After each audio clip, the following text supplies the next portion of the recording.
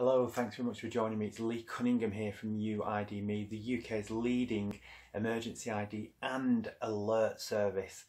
So this is the second of three short videos.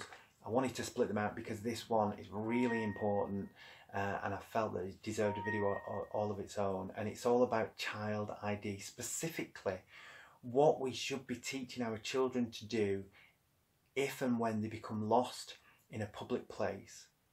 You remember, if it's ever happened to you, just how scary that is, not only for ourselves as children, but also our parents. It's a horrendous ordeal, even if it's 2-3 seconds, you know, it's terrible.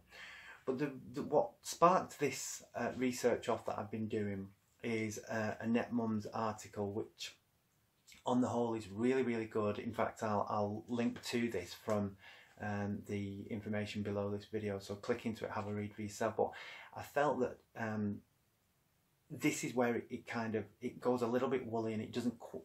It's not that it doesn't give the information; it's that I feel that the information is more relevant to the older end of young children. So, if you take children from say 5 to 12-year-old, 11-12-year-old, the older they get, the easier it is to teach them things like, you know, concepts like what is a safe stranger, and how to identify them, how to identify a safe building, such as a restaurant, a cafe, you know, a local business, a police station even. But the younger the child is, the more difficult it is. So this information didn't seem quite relevant to that younger end. And, you know, of course, in the event that a younger child goes missing, a very young child, then we really want to kind of mitigate that that kind of time, really reduce that time and get reunited with them as quickly as possible for their sake, and of course for ours too. So, I've been doing some research. I've come across a fantastic study which I think you should watch and share, and I'm going to use what I call the YELL method, and I'm going to reference it, tell you where I found it from. How long do you think it would be in seconds before you realise your child is no longer with you? We would hope, obviously, that it never happened, but I think most parents would say, I'm going to know within 5 seconds, 10 seconds, you know, maximum 15. As children get older, maybe they're more likely to wander off, stopping and looking at things when you carry on, you know, that kind of thing. But the younger a child is, I think that we're more vigilant. And given that an athlete can do a 100-meter dash in something like 10 seconds, then our children are not going to be that far away when we realise that they're no longer with us. I hope that makes sense. They're going to be within quite a close proximity, so 20 metres maximum. I know that if my daughter shouted "Daddy" or "Mummy" from 20 metres, I'm going to hear her, no matter what the kind of noise, well, within reason, you know. So the YELL method is a method that's taught by a doctor called Dr. Jonathan Tarbox over in the States, and he teaches this to children with autism. I'm going to teach you the method in a second, but the reason why I think that's more appropriate to younger children is because that it's more difficult. Well, two reasons. One, it's more difficult to teach them the safe stranger differential. How to identify a safe stranger and a non-safe stranger. And then the second reason is because it's much more socially acceptable, if that makes sense, for a younger child to be screaming out for its mummy and daddy. It might seem irrational for a 13-year-old to be screaming mummy and daddy, or mum or dad, whereas a 5-year-old is going to attract the right kind of people and actually probably deter predators. Because a predator would surely be more likely to think, hang on, that's going to attract too much attention. So let's go through the method itself, and then I want to tell you how Jonathan Tarbox advises how to really consolidate the learning. So the method is quite simple. We teach our child as soon as they realise that mummy and daddy is no longer with them, to yell mummy or daddy, you know, or both, and stay where they are. Stand still, stay where they are, and yell as loud as they can, mummy, daddy.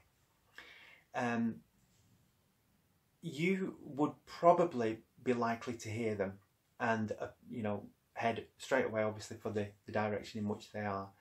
But then we can also hopefully teach them that if that doesn't work, then it's likely that they're going to get a helper within seconds. You know, no one's going to really ignore them. Someone's going to turn around and ask them, are you all right, kind of thing. And it's at that point we try to say, you know, speak to the female, the mother with other children if possible. Because as someone said in a video, not all men are predators, but most predators, unfortunately, are men. And obviously that's not always the case, but we have to kind of guide what's going to be the highest chance of safety in any given situation. And that in this situation would be a female mother. So, and then of course to tell them that you are lost, to show them if they're wearing you know, an ID wristband such as this one by Vital ID, to show them that. Now the ones that we do, I'm going to plug it obviously because I'm passionate about it, but the Vital ID brand, we also couple up with the UID.me service, so you can store all your parental contact information on that band, and it can be accessed from any smartphone, tablet or PC, and it can also send out an alert to parents' mobile phones as soon as the profile is accessed, and it can add the contact details of the very person that's helping your child. So that's the third thing. Number one, shout as loud as you can, mummy, daddy. Stay where you are and shout mummy and daddy. Number two is, you know, identify a trusted stranger, a mother preferably, or someone in a uniform, but I do think that learning as they get a little bit older. And then number three, tell them that you're lost, and of course show them your ID product. That's the method. So consolidating the learning is, as Jonathan Tarbox says, by role play.